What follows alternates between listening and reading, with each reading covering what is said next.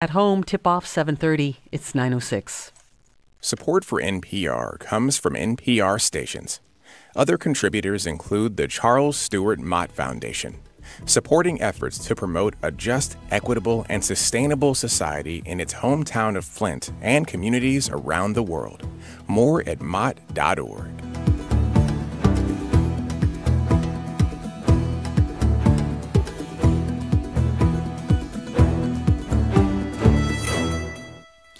It's the Sound of Ideas from IdeaStream Public Media. I'm Jenny Hamill. Thanks so much for joining us. Thanksgiving, more than any other holiday, focuses on food. Family and friends will gather tomorrow to celebrate with a big meal. But for a growing number of Ohioans, food insecurity and hunger are a reality. According to Feeding America, a nationwide network of food banks and food pantries, 1 in 8 Ohioans and 1 in 7 Ohio children are food insecure. The organization says that amounts to nearly 1.4 million Ohioans not having access to sufficient food. The Ohio Association of Food Banks conducted a survey in the spring of this year and found that among those receiving emergency food help, 2/3 had to make choices between buying food and meeting other household expenses. We're going to begin today's show talking about food insecurity in Northeast Ohio and how these banks are trying to help. Joining me in studio for the conversation are Kristen Warzoka. She is the president and CEO of the Greater Cleveland Food Bank. Welcome to you, Kristen. Thank you. Good morning. Good morning. And Katie Carver-Reed. She's the vice president of the Akron-Canton Regional Food Bank. Katie, welcome. Thanks for having me. If you'd like to join the conversation, have a thought or a question, call 866-578-0903 or 216-578-0903. You can email us at soi@ideastream.org, or you can tweet us. We're at Sound of Ideas. All right, Kristen, I'm going to start with you. Give us a picture currently in 2023 on what food insecurity looks like here in the greater Cleveland area. Well, unfortunately, need for food still remains incredibly high.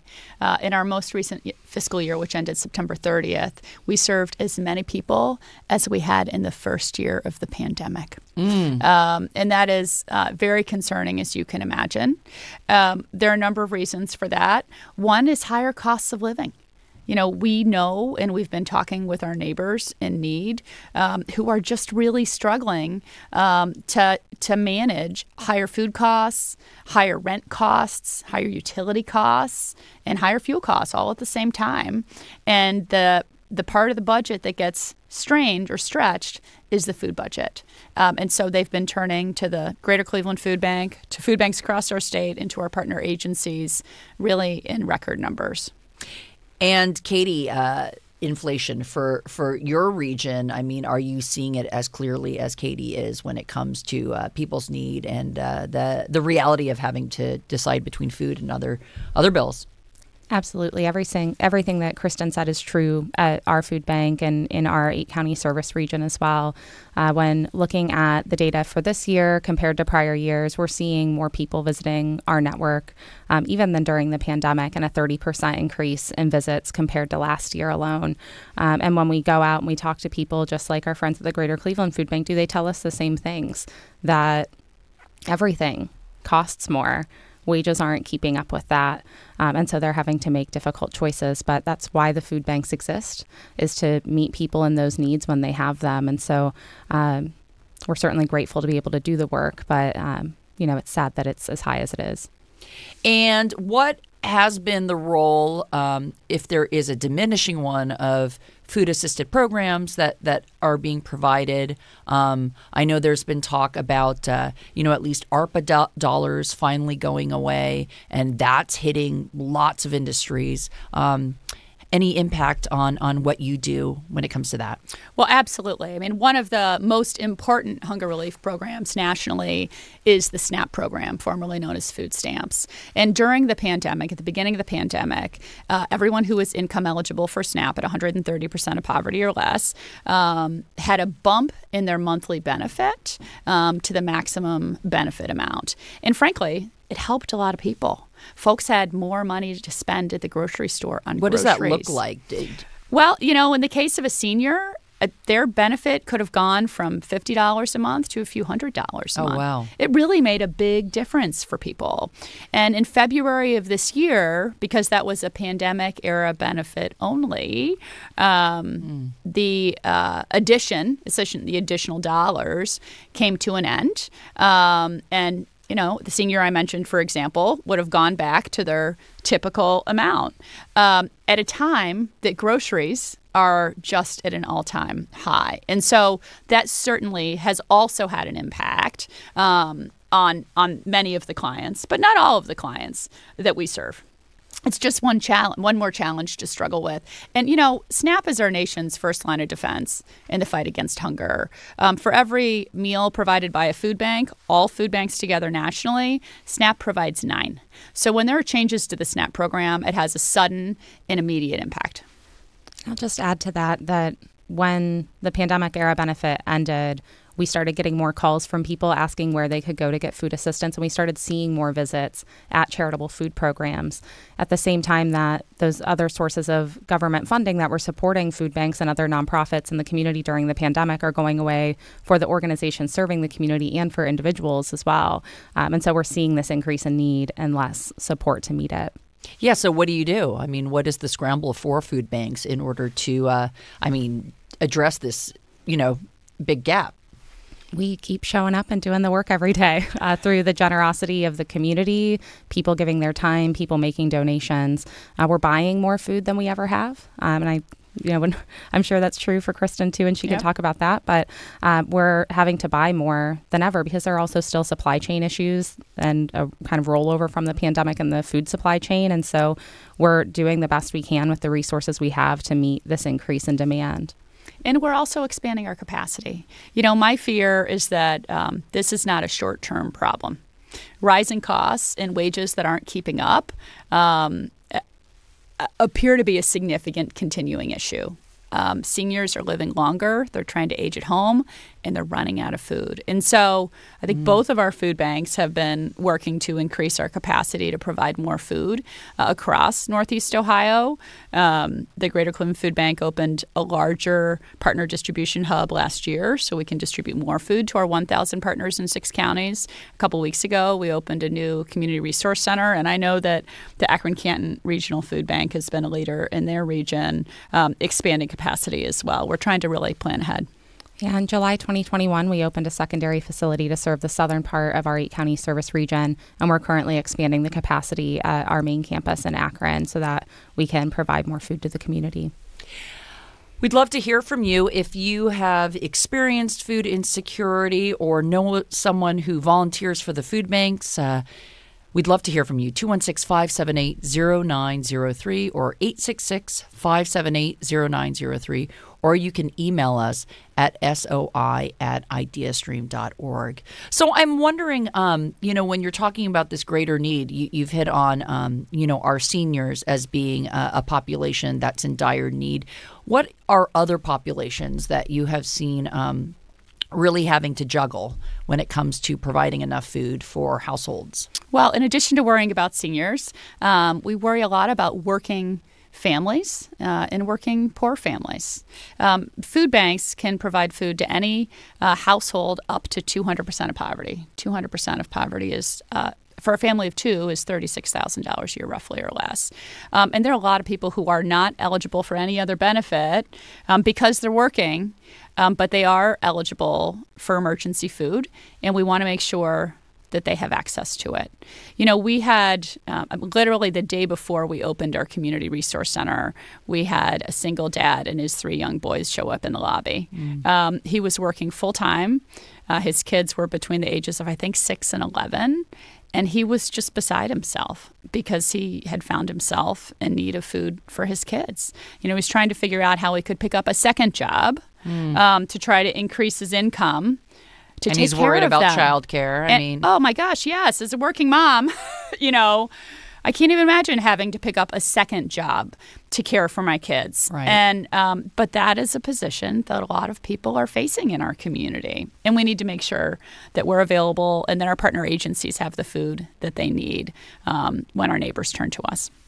And I'm curious, Katie, what you're seeing in the Akron-Canton area. Again, I think that we're seeing a lot of the same things. And I think that, what Kristen said is so important because when I talk to people in the community, I think it's a common misconception that people aren't working when they come and need support from a food bank. And that's absolutely not true.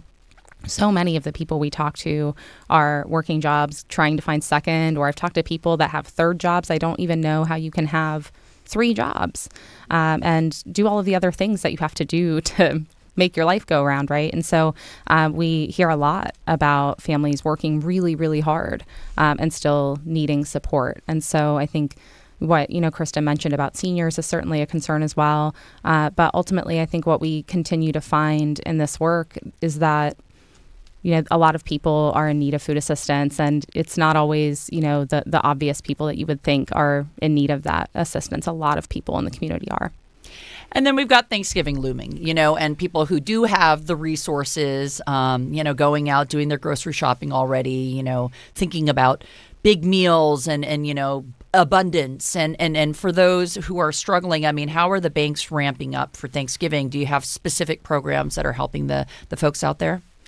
Absolutely. You want to go first? Sure. Yeah. We do a lot of work to support our hunger relief network. Food banks generally support lots of community organizations, nonprofits, faith-based organizations, churches in their ministries year-round, but certainly for Thanksgiving. And so we have distributed lots of turkeys and lots of stuffing and trying to make sure that everyone gets to have that experience that you're talking about, to be around the table together at the holiday and get to experience that with your family.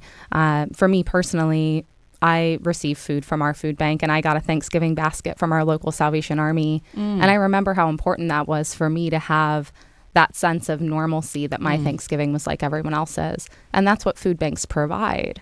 We get to provide that experience as best as we can for so many people in the community because they deserve it. Kristen? Absolutely. So at the Greater Cleveland Food Bank, we were able to purchase back in April 17,000 turkeys, which we've been distributing to our partner network over the last, I'd say, month or so. As you've both stated, the holiday, Thanksgiving holiday in particular is a holiday that all seems to revolve around food. And so having a turkey, right, having a wonderful meal with your family is it's the center of this holiday, and we want to make sure that as many people as possible have the opportunity to have that experience. In addition to the turkey and other holiday products we've been providing to our 1,000 partner programs, we also do have some direct service to neighbors. And so, last week we had a large-scale drive-through distribution in Cleveland's municipal parking lot. We served more than 4,000 families in one afternoon, 15,000 people. And we also have been doing some home deliveries over the last couple of days to homebound senior citizens, to folks who just can't get out to pick up the food that they need. And so I think we've done 700 home deliveries this week, again, of food for Thanksgiving. Let's go ahead and take a call from Alan, who is listening and calling in from Cleveland. Alan, thanks for listening to The Sound of Ideas. Go ahead. Thank you very much. By the way, first of all, I want to say thank you for every volunteer that helps deliver food to those in need. That's very helpful. Actually, my question, I was just listening, and I think it has ramifications of what I was going to ask. I'm a homebound senior citizen, food challenged, and my primary problem is that I'm transportation challenged. I don't have a car, and most of the food banks that are offering food, you need a car to get to. I was hearing the marginal distribution there for over the years, and that's great, but I have no way to get there, and I'm just wondering if you have any plans to expand the homebound food delivery, especially to seniors. That would be extremely helpful. Yeah, Alan, thanks for calling in today. We certainly know that there are many people in your position. And at the Greater Cleveland Food Bank, we have a help center so that if someone is in need of food and not sure how to access that food, you can call our help center and we will connect you with a resource. We may be able to add you to our home delivery program. So please do give our help center a call. We've got folks on the phones today and just about every day. The number is 216-738-2727. 2067. And I'd encourage anyone else who's out there who's in need of food in the greater Cleveland Food Bank service area to use that line. Or if you're not homebound, go to our website. You can put in your zip code and it will pull up partner agencies near you. A lot of times people don't realize that there could be a church that's providing food right in their own community. But if there's not a big sign out front, and many times there's not, someone who's in need of food for the first time doesn't always know that it's available. And Ellen, if you have a hard time navigating that, you can just call back into the station and we'll get your contact info and we'll connect you with that help center contact information. Yes. We want to make sure if there's help out there, you should be getting it. And, Ellen speaks to a really important point. A lot of residents in Cleveland don't have cars. Right. It's true.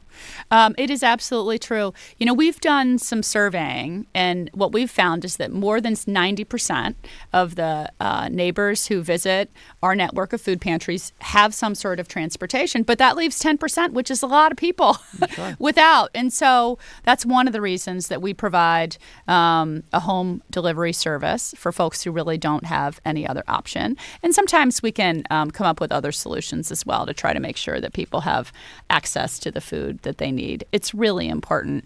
Our new community resource center is on a bus line, and that's something that we wanted to ensure because we know that we'll see seniors and other folks who are taking the bus, and we want to be as convenient as possible. And I know, Katie, that the Akron-Canton Regional Food Bank has a number of rural counties in its coverage area.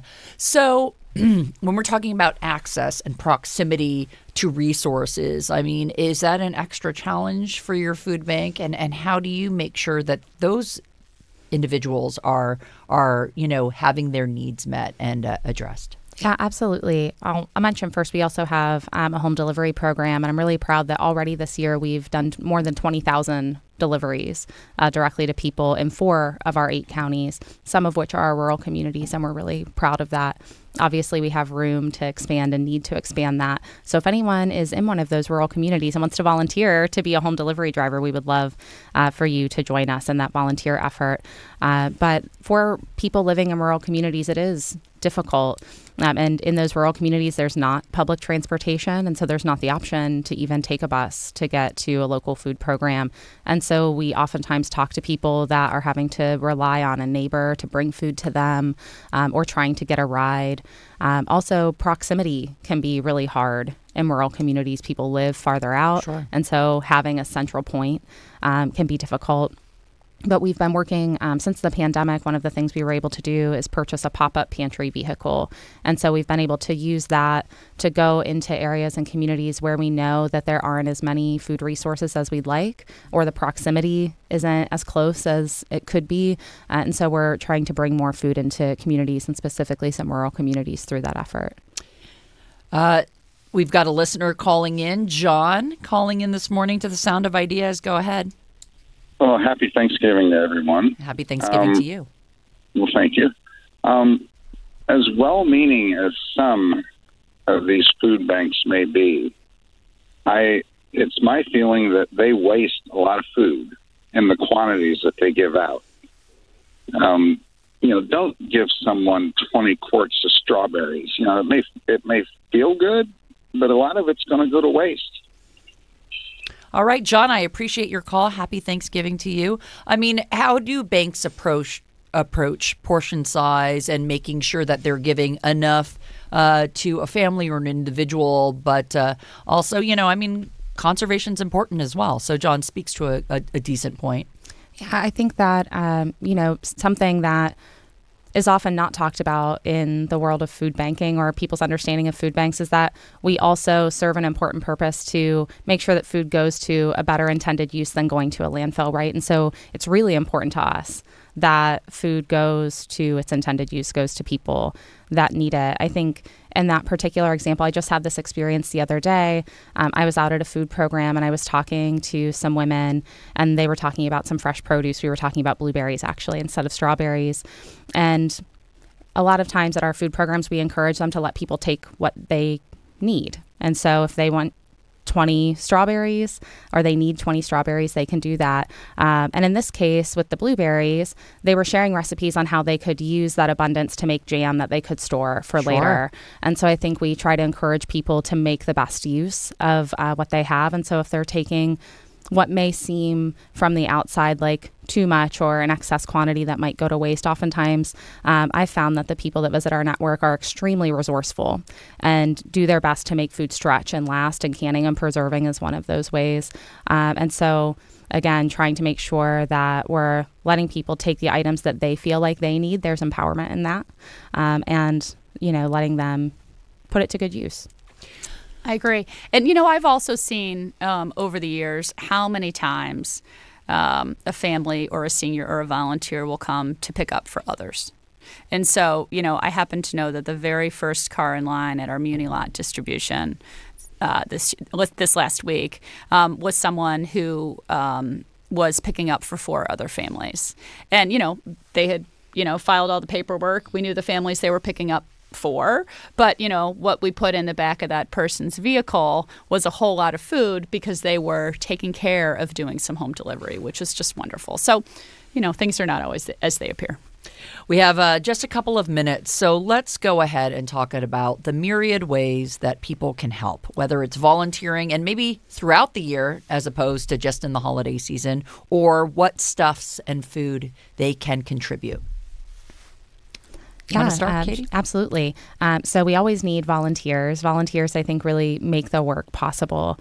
And so there are a lot of different ways to do that. People can volunteer at the food bank directly, helping to sort food and get it ready for distribution. They can help distribute to the community, like Cleveland's Muni Lot distribution or our drive-through distribution as well. People can help with home delivery volunteering, like I mentioned. So lots of different ways to volunteer. Certainly financial donations make a really big difference. Food banks are able to leverage our large scale to put those dollars to good use and stretch them pretty far to get a lot of food. And so financial donations are extremely important. And then I think also if you don't have time to do any of those things, right, I think just extending kindness to all of the people around you and helping to reduce the stigma that's associated with food assistance. Tell a positive story about somebody that's in need of help, because I think that helps food banks too. It helps the people that we serve to feel less alone and feel less stigmatized. And so anyone listening to this can help us with that. Absolutely. Well said, Katie. The only thing I would add to Katie's great summary is that we also need folks to help us advocate. This is a year where the Farm Bill is intended to be reauthorized. The Farm Bill not only funds SNAP, it funds product that food banks receive from the USDA, surplus purchases to support farmers that are distributed through food banks, WIC, and some other really important programs. And so when we have a strong group of advocates that are willing to share personal experiences or share their volunteer experiences or just share how important the issue of hunger is to them personally with our legislators, it's enormously helpful. And so we also encourage people to contact us if they'd like to help us advocate. That's something you can volunteer to do from home, to make a phone call or write a letter or send an email. Well, my thanks to both of you, Kristen Warzoka of the Greater Cleveland Food Bank and Katie Carver-Reed of the Akron-Canton Regional Food Bank. Thanks so much for joining me today. Thank you. Thank you. Happy Thanksgiving. Happy Thanksgiving. Food insecurity and food justice will be the topic of a free community discussion on November 29th at Morning Star Baptist Church. IdeaStream Public Media's Director for Engaged Journalism, Marlene Harris-Taylor, will host that panel discussion. The program is a collaboration between the City Club of Cleveland and St. Luke's Foundation. Time now for a quick break, but when we return, we're going to talk about surviving the holidays. Whether you're going through a rough time or just don't like the pressure the holidays can bring, we'll have that conversation. This is The Sound of Ideas. I'm Jenny Hamill. We'll be right back.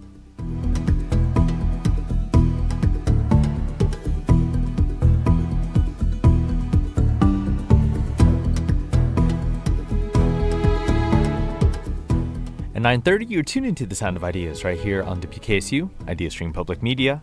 Support for our programming today is provided by the Legal Aid Society of Cleveland, securing justice for and with its Northeast Ohio neighbors through legal representation and advocacy for systemic change, working with the community to address fundamental challenges like access to safe and affordable housing. ExtendJustice.org. SumaCare, with Medicare Advantage plans from Canton to Cleveland and Youngstown to Toledo. SumaCare is an HMO and HMO POS plan with a Medicare contract. Enrollment in SumaCare depends on contract renewal. More at sumacare.com/Medicare Radio. First Federal Lakewood, helping businesses in the community bank with confidence for over 85 years. An SBA preferred lender offering loans, personalized guidance, and money market accounts with above average interest. More at ffl.net. Member FDIC. City Year. City Year makes a difference in the lives of students by placing AmeriCorps mentors in public school classrooms. Students feel supported and stay on track to graduation. cityyear.org.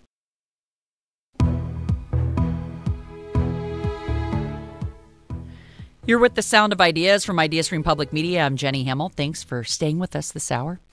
As we enter the holiday season, it is important to acknowledge that for some, this time of year can be really tough to navigate emotionally, especially if you're dealing with loss, separation, grief, or isolation. The pressure to be joyful as well, from Thanksgiving to New Year's, is ever present, from the media to commercials, work and school, to your own family and friends. To end today's show, we're going to have a conversation about how to survive the holiday season, whether you are dealing with grief, isolation, or just indifference. And we've invited two experts from the Cornerstone of Hope to weigh in. Joining us, Mark Tripodi, founder and CEO of Cornerstone of Hope. Mark, thanks for calling in. Jenny, thanks for having us this morning. Really appreciate it. Thank you. And Julia Ellifrit, Education Director and Clinician at Cornerstone of Hope. Thanks so much for joining us as well. Good morning. Thanks for having us. And if you'd like to join the conversation with a thought, if you struggle through the holiday season and are willing to share, please call us 866-578-0903 or 216-578-0903. You can email us at soi@ideastream.org, or you can tweet us. We're at Sound of Ideas. So, Mark, you dealt with a tragic loss about 20 years ago, which inspired you to start Cornerstone of Hope. Can you talk about your story with me and our listeners? No, absolutely. I know in the beginning you announced Julia and I as experts, and I would say Julia is the expert, but my expertise in a sense has come through just my wife and I's and our family's personal experience. And unfortunately, we suddenly lost our 3-year-old son back in May of 2000 to meningitis, and you never really prepared for that. It was sudden. It was, in the emergency room one night thinking he had the flu, and within in less than 24 hours we came home without our son. He had died, and it was like you're just never really prepared for that. And I know there's some people out there that deal with, whether it be expected or unexpected loss, and regardless of the situation or the circumstances, it's just something that my wife and I certainly weren't prepared for, and in many ways it was just an absolute traumatic shock to our entire being. And that's as we navigated the holidays, even to this day, it's 23 years later, this is still, in our family, one of the toughest times of the year. And I just want to give people that are, like you mentioned in your intro, whether it be grief or isolation or just the family pressures, Julia can speak to this. Like, the holidays are a stressful time anyways, right? And then on top of that, you add grief or whatever families are suffering or going through, and it just it's a catalyst for even more stress and difficult during the holiday times. And we've experienced that for many years. Well, first, let me tell you how incredibly sorry I am for your loss. I just can't imagine anything more heart-wrenching. And so my heart goes to you in hearing your story, to both of you. Julia, I'm curious, the first few holidays must have been, incredibly just difficult to navigate. How did that alleviate over the years? Yeah, I think, like Mark said, the holidays can be difficult anyway. The pressure to have the perfect Hallmark tree and the Hallmark experience with your family and all of that, just in general, it's a stressful time. Add to that loneliness and depression and mental health concerns and divorce, and there's all kinds of stuff that can make the holidays really, really stressful. I think the loss of a loved one is the most difficult thing we can ever go through. So add that to a time when holidays are about tradition, and tradition almost always includes family. We always go to Grandpa's for Thanksgiving. We go to Colorado for Easter. Tradition always includes family. Well, when somebody in the family is missing, that just messes up all of our traditions in a lot of ways. And so I think that's what makes it difficult, because traditions always include family. And it really, Mark, I did want to hear your personal experience with this. So those first few holidays after you lost your child, I mean, it just, how did that get better for you? No, absolutely. I would say this, and you know, in many ways, as I reflect back on my wife, Christy, and I, what we did, it was, it sounds like so sad, but I mean, it's really, I'm just being vulnerable with you right now. I mean, we did, when our son died, he was the middle of 3 children, and so we had our oldest was almost, that first Christmas was without our son. Our daughter was almost 2. We had another daughter that was about 6. And so we tried to put on a good front for them, right? I mean, we did the Santa Claus picture. Sure. And I can just remember it was just like one of the, it was hard. It was just so hard for us to even get them dressed up to try to go to a mall and even pretend that things were really happy and joyful, like Julia was mentioning. And I remember for many years, like literally when the kids would go to bed Christmas night, you know, after opening gifts and things like that, my wife and I would take down that tree. It would be on the front lawn corner for the city to pick up, like the very night of Christmas. And I know, you know, my gosh, that sounds awful. That sounds so sad. But that's where we were. We just were trying to grind to get through it. And so I think, you know, but to kind of like over the years, being Christians, being Catholic Christians, we really have leaned into the reason for the season. I know that sounds so cliche, but that's we've added a lot of. I mean, for us, we've leaned in on our faith and celebrating Jesus' birthday and celebrating, you know, how we do things for one another during the holiday seasons in our extended family, and that's been a source of hope for us and what's brought a lot of meaning even amidst the suffering for the years of you know, again, celebrating the holidays without a loved one. And you turned your deep sadness and heartache into something good, and leveraged that pain into founding the Cornerstone of Hope. So tell me when that kind of energy started focusing on maybe doing something new. Yeah, absolutely. And I think I always say, like, it was really born out of a mother's tears. My wife was a stay-at-home mom and taking care of the kids, and she felt like a prisoner in her own home, where I had somewhat of an outlet as a provider and going to work, and I had a little bit of diversion, you know, in my day-to-day week of working and providing. And so we probably had this thought within the first year, because we were a family that sought support immediately. My wife and I were looking to go to counseling. We were trying to find groups not only for us but for our kids, and it was difficult to find support. When we found it, it seemed somewhat unorganized or very expensive, and it was really born out of our experience of reaching out for support, thinking, oh my gosh, this could be done so much better. And we really, and I say this in a very serious way, like God put it on our heart to do something with that pain, to try to transform that pain into purpose, and to create a place where other people who had suffered the loss of a loved one, not just the death of a child, but whatever relationship that loved one had when they died. You know, we serve families at Cornerstone of Hope for families that have lost children, that have lost their spouse. Whatever your relationship is with that loved one, we have a lot of programs that, I know I'm fast tracking, but that's what we did. We created a grief center based upon our own experience of, we kind of asked ourselves one question, you know, what would have we wanted if we were to ever to go through this again? And we're proud to say that Cornerstone of Hope has really evolved into that space in Northeast Ohio and Central Ohio, and even in the Lima community throughout the state of Ohio. So we have a lot of different programs: counseling, support groups, kids camps, retreats, memorial services, and even a lot more programs around the holiday times. We do an ornament workshop, a Christmas candlelight service, all to serve families who are suffering from grief after the death of a loved one. And Julia, as someone who has decades of experience in the bereavement field, I mean, how do your clients talk to you about how the holiday season is particularly hard after experiencing loss? Again, it's because so many times it's a family member that was integral part of that holiday tradition. So what we talk about is really you have three choices with any tradition that you have. You can keep it exactly the same, you can completely eliminate it, or you can change it.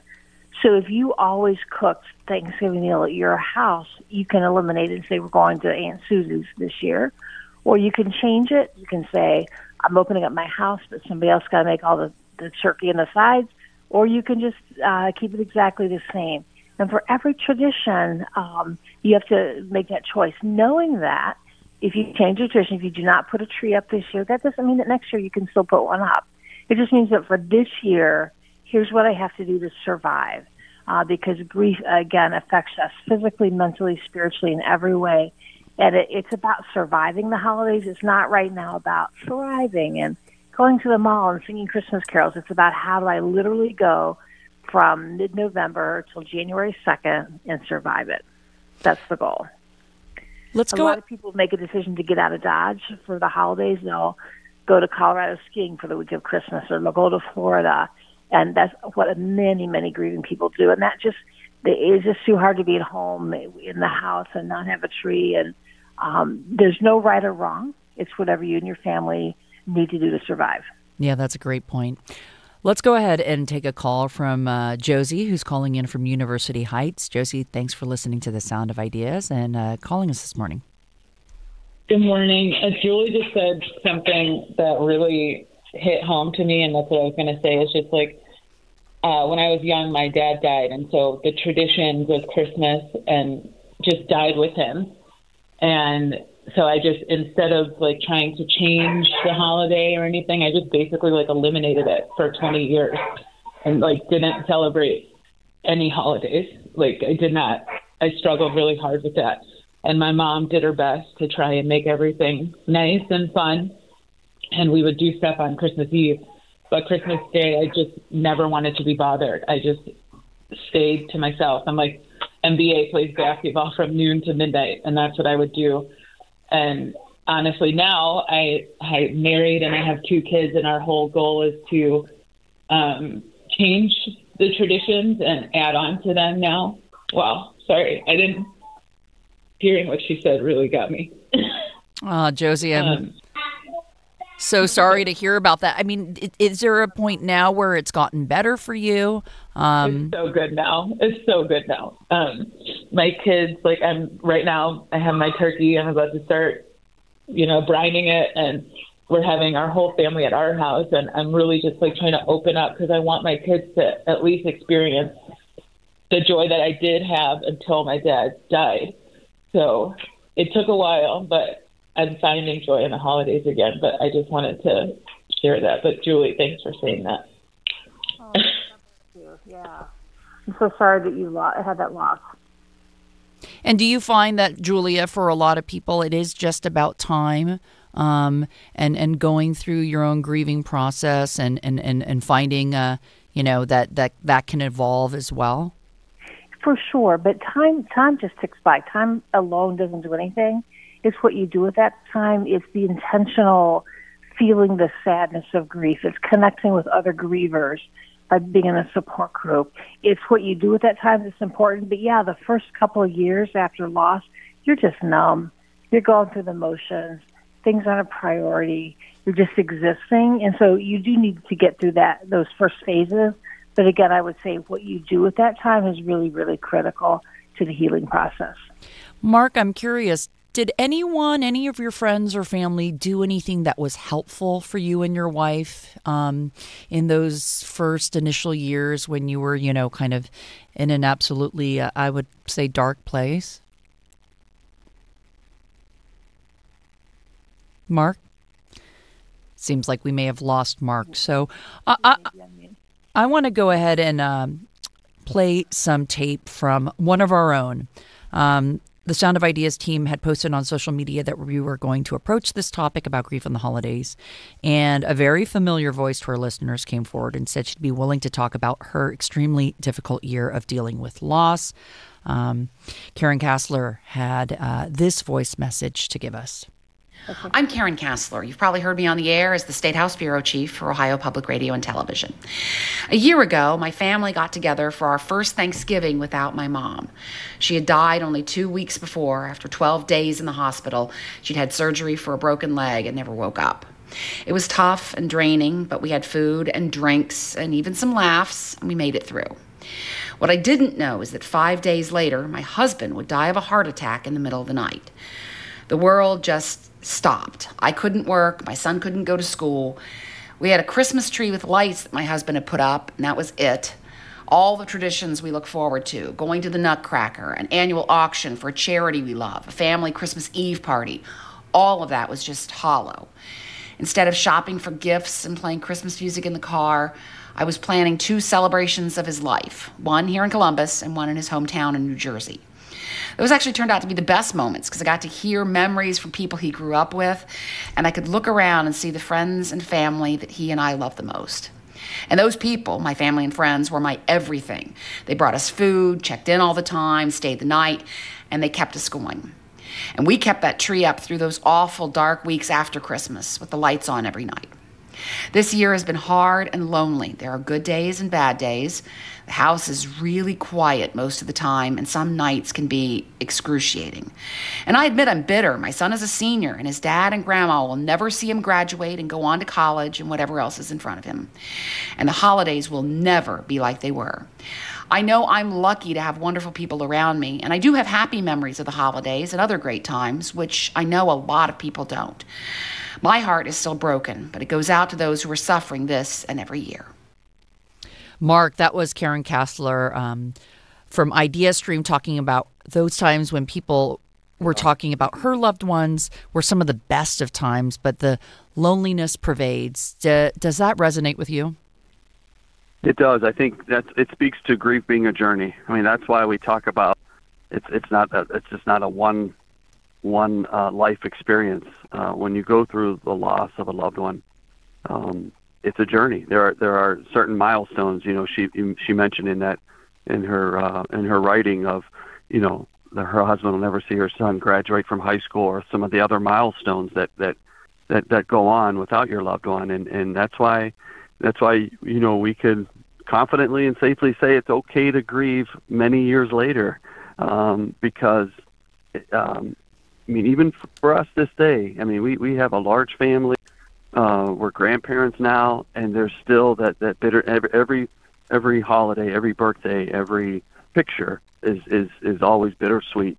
It's not as debilitating as it was in those as it was early on, but I can tell you, he's our son is thought about every day, just like I said, your colleague there commented. It's these everyday losses that last a lifetime, and you can find purpose and meaning in life again.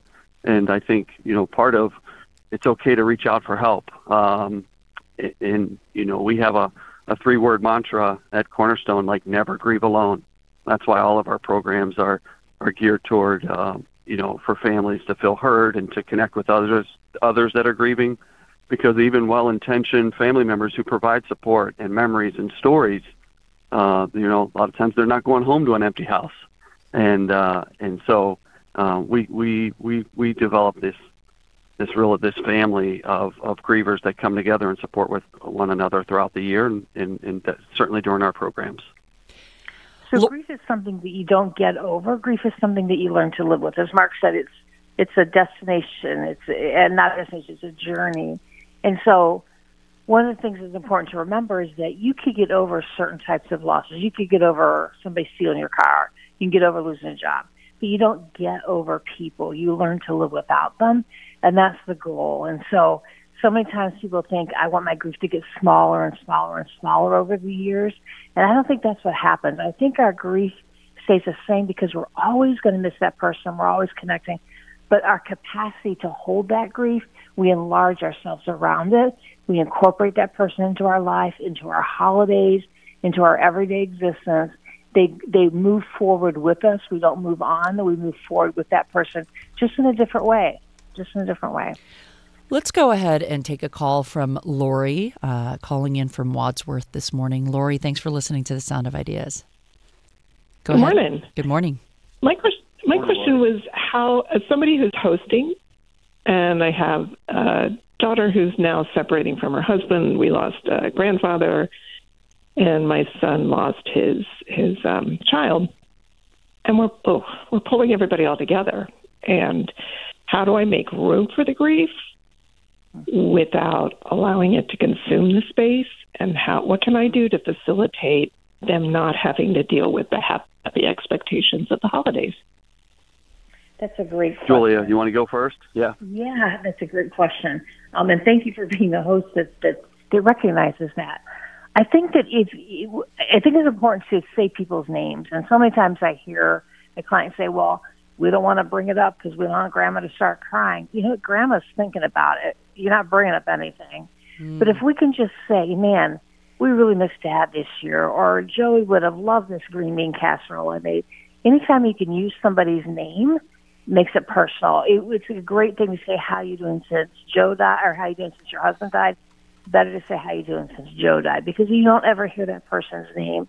I think if we acknowledge the grief that's in the room at the start of the holiday, yes, everybody's going to cry. It's going to be difficult, but then you can move forward with the holiday traditions in a much healthier, much more positive way. If you celebrate Christmas, I always recommend putting a stocking on the mantle for that person that you lost.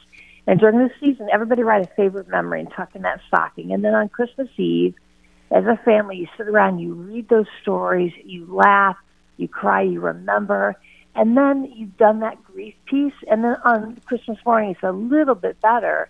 You can enjoy opening presents with the kids because you've taken a moment to acknowledge that grief and acknowledge the person that you've lost. That's so important. Mark, you wanted to add something?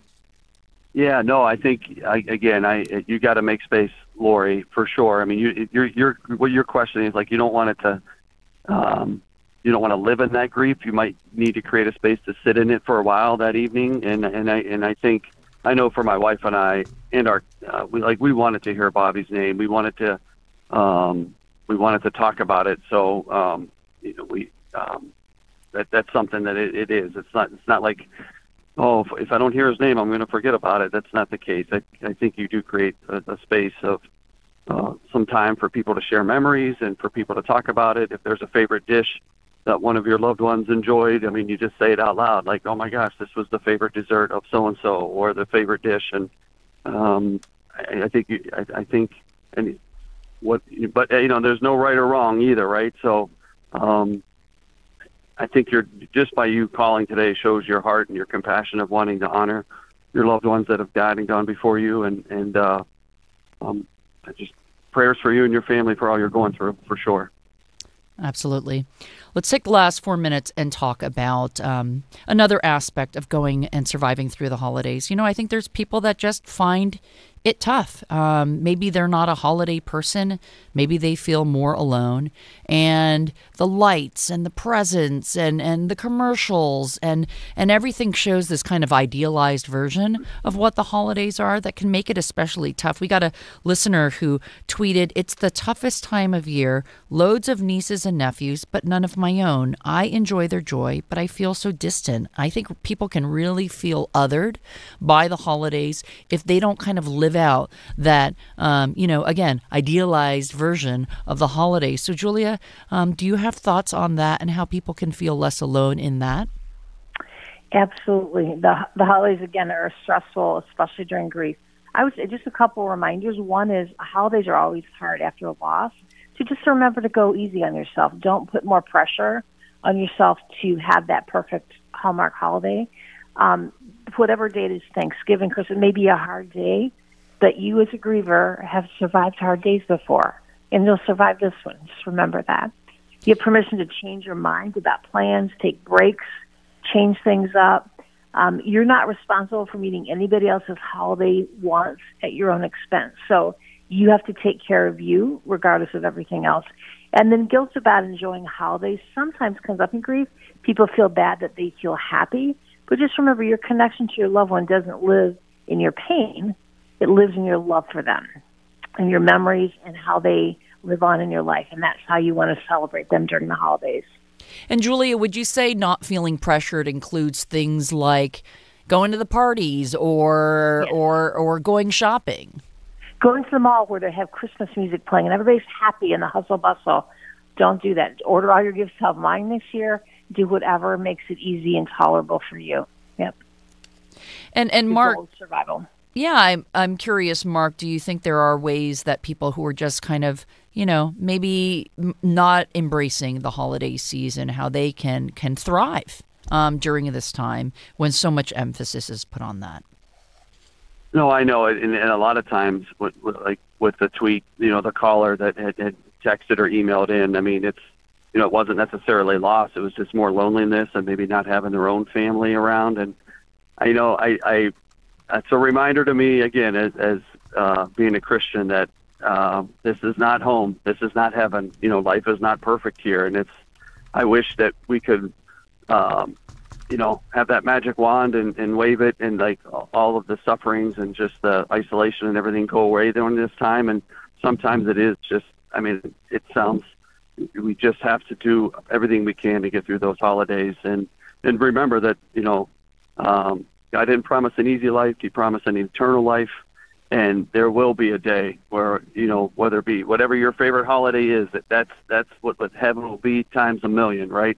When all this pressure and stress and isolation goes away. And so, and that's why for us and our family, we've really kind of embraced Christmas, not in a secular way, but in a religious way, of the real purpose of it, that we have an opportunity, to just give all of our stress and our anxiety and our, struggles to our Lord and His will be done ultimately, but it's just a constant reminder that we're not made, heaven is, or this earth is not perfect.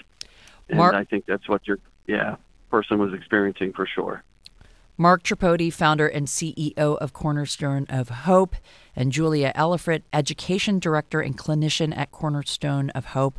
I found this segment incredibly helpful, and I really appreciate you joining us for this conversation. Happy Thanksgiving to both of you. And to all of the people listening, if you struggle through the holidays, we do have resources on our website. You can go to ideastream.org/SOI. And no, not to grieve alone. I thought that was a great thing that Mark said. So thank you both so much. Thank you. Jenny, thank you so very much. And we have programs. You can go to our website, cornerstoneofhope.org. We have an ornament workshop coming up and a Christmas candlelight service coming up as well. You can get information on our website. Thank you. Sounds so good. If you missed any portion of this program, you can find us online or listen to the Sound of Ideas podcast. You can hear a rebroadcast of this conversation tonight at 9 on 89.7 WKSU. I'm Jenny Hamill. Thanks for listening.